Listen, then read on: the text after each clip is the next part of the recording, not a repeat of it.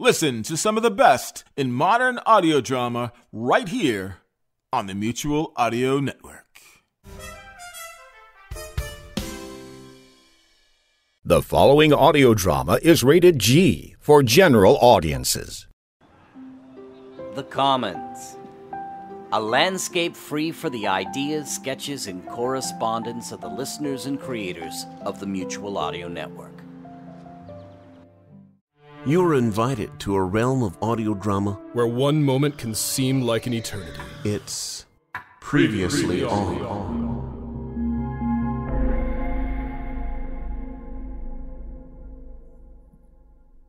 Previously on. The program was briefly interrupted by listener comments. Among the sacks of correspondence, a few stood out. There was one from Orson Welles who basically said our program was... But he was kind enough to add that it was... Absolute shit is what it is. I hate it, you see. I hate it. I knew that was let me be modest, when I was as for and I was so happy after the World War when people started writing other things. There goes another one of those down. This touched us deeply, especially since Mr. Welles has been dead for well over 34 years. Thank you, Mr. Welles. You made our day. We also received comments from Xi Jinping, President of China, Albert Frick, President of Liechtenstein, and a pantomime caricature of Gary Busey, famous Hollywood actor. Unfortunately, none of these comments appeared to be in English, and we tossed them out. Here at the Previously On home office, we pride ourselves on our skills at communicating, but have limited these superpowers only to the English language, some Spanish, and a wee bit of Canadian. Sorry about that. That was Canadian, amigo. Dear PO Management, I strongly disagree with your implication that Canadians go around apologizing for everything. We are a polite people and are nothing like the boorish, uncultured clods who live to our south, and a few who live to our west. If, as a boorish, uncultured clod, you feel that this is an unfair description of yourself, I'm sure you are an exception, and I apologize if you were offended.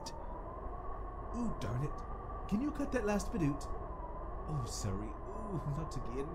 Please, stop the recorder. Signed, Ram T. Canadian. Dear PO Management, as a boorish, uncultured clod residing south of the beautiful, unoffensive land of Canada, I only have one thing to add.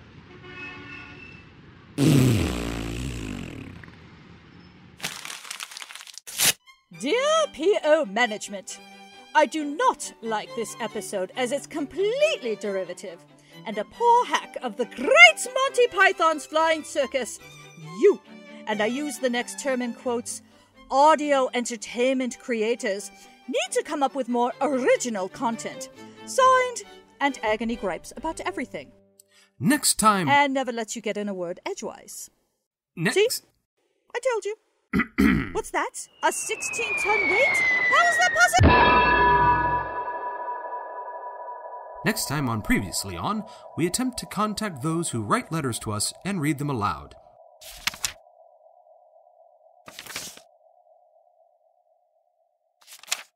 Unless that was this episode.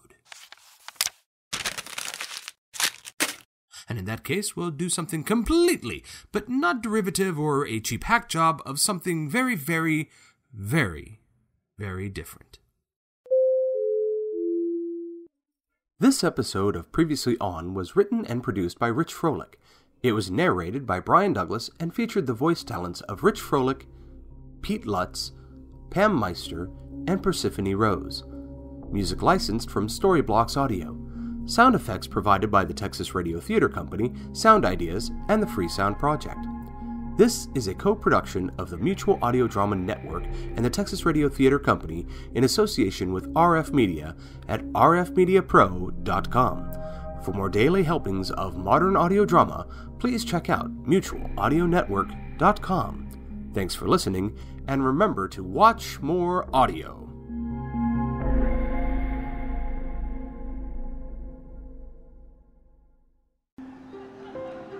The Commons is a free service and opportunity to share with you. To add your voice to the Commons, send an MP3 or WAV file to mutualaudio@gmail.com. That's mutualaudio@gmail.com. mutualaudio@gmail.com. We love your feedback about anything on Mutual and are thrilled to share your ideas, your thoughts, or skits in our forum. See you next time in the Commons.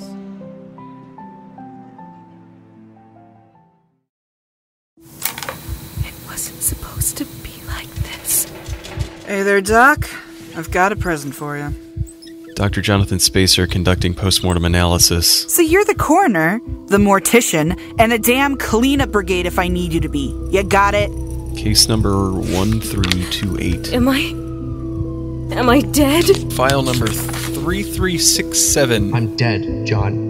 This is about the last amount of fun I'll have. Case number 1017. Number 2829. Case number 0477. I don't know. I don't know how it happened. He took this away from all of us! 31-year-old female. Pronounced dead on the scene approximately 3 a.m. after a 911 call. Not dead. I can't be dead. I'm not dead. Not dead. Devil's in the details. And right now there are a few that aren't adding up. Screw you! That's my head. That's my head on a spike! You don't have my permission. I don't need you. I can figure out everything I need to know just by looking at your body. Nice lie, Doc. Got any more? There's a kid. He says he thinks he killed someone. He wasn't supposed to be here. You've overstepped your bounds on multiple occasions so far. I've helped you solve so many cases already. You were the one saying ghosts always want something from you, but I think it's you who wants something from everyone else. Welcome to Springfield, Doc.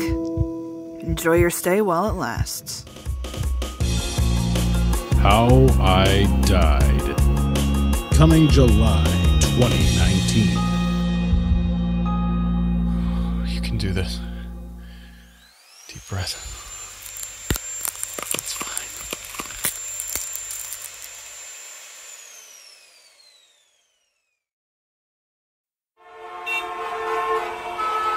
The traffic!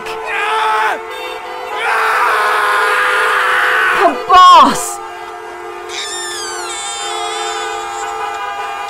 The baby! The baboon!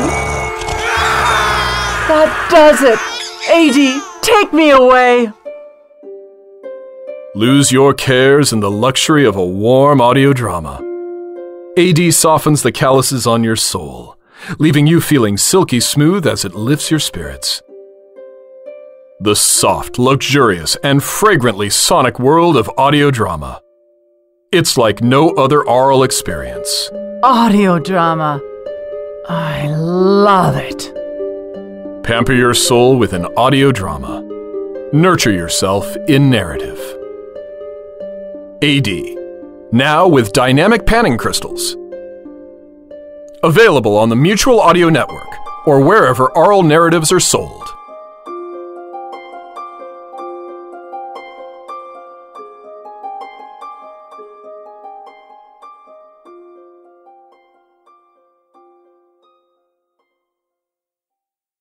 The Mutual Audio Network. Listening and imagining together.